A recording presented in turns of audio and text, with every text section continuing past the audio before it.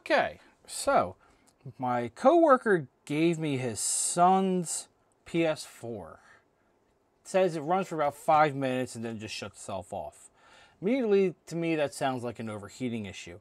But of course, in all the wisdom of my coworker, he didn't give me any cables, no nothing. So we're going in here blind and we're going to see if it's an overheating issue without even turning it on. And then give it back to him and see what happens. Because I have nothing to work with here other than the case itself. But yeah, there really isn't much to it. But here's the first sign. If I can refocus here a little bit. Yeah. Look at all of that dust that's built up in there.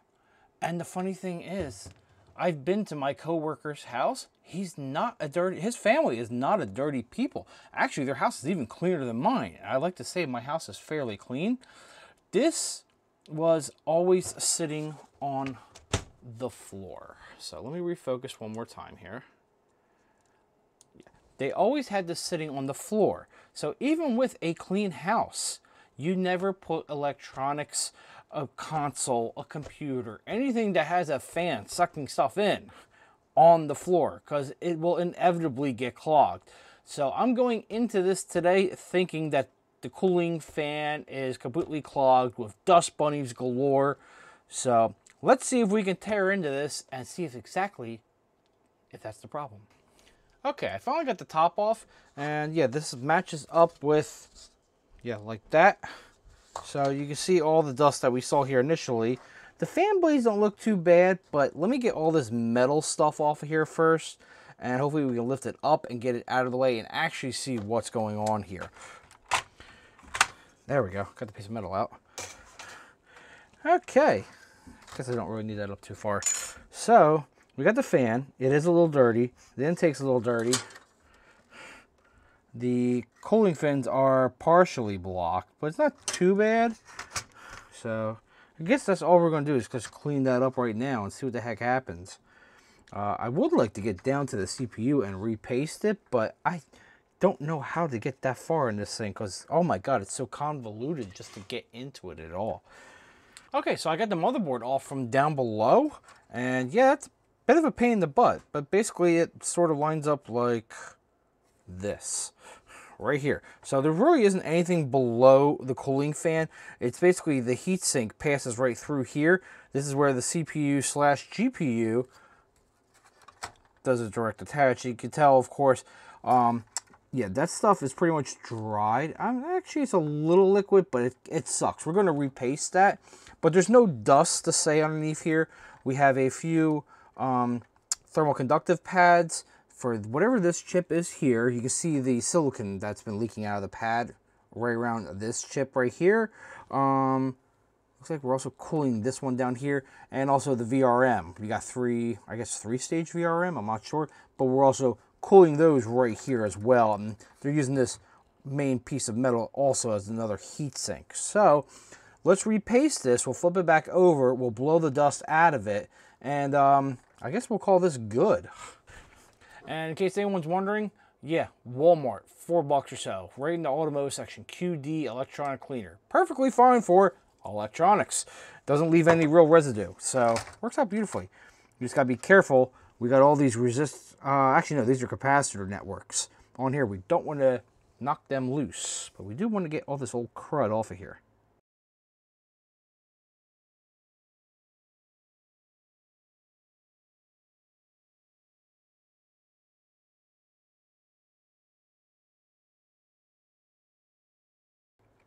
Should be more than enough.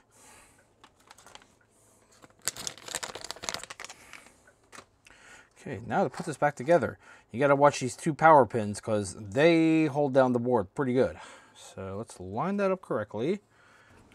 Okay, so I got the back RF shield and all the cables put back together. So let's flip it back over now onto the top.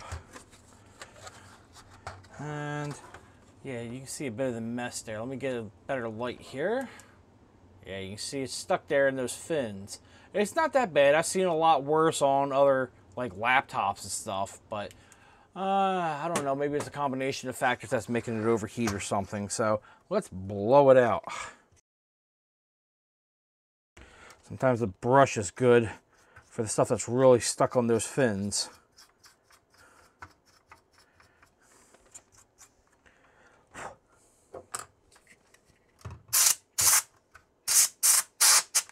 Don't let the fan overspin. You might be so tempted to do something like that, you can actually overspin it and blow the bearings in it. So, yeah. A little spin, okay.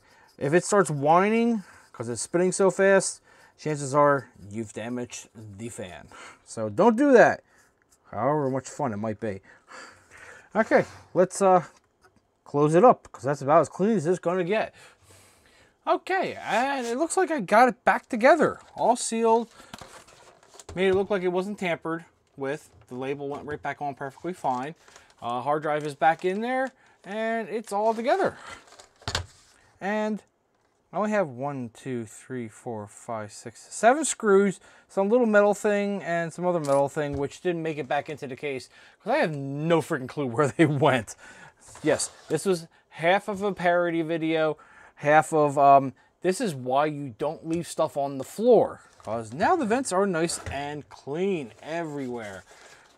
So, I gotta go take this back to my friend and I'll make a final here real quick to let you know if it works or if I broke it. Okay, so now it's the next day. You're gonna have to trust me on that it's the next day. My coworker said that his son played on it for an hour and a half last night. No problems whatsoever. No overheating, no shutting off after 5 or 10 minutes. So, sorry this video was not like an iFixit how to take apart your PS4. The moral of the story of this video is don't keep your running electronics on the ground or you're going to get clogged with dust. And also, as a kicker, the PS4 has really crappy paste job for the CPU and heatsink. So if you're going to take it apart to clean off the dust, you might as well tear it all the way apart and repaste it and be done with it and never have to open it again. If you like this video, thumbs up please. If you didn't like it, thumbs down. And have a good day.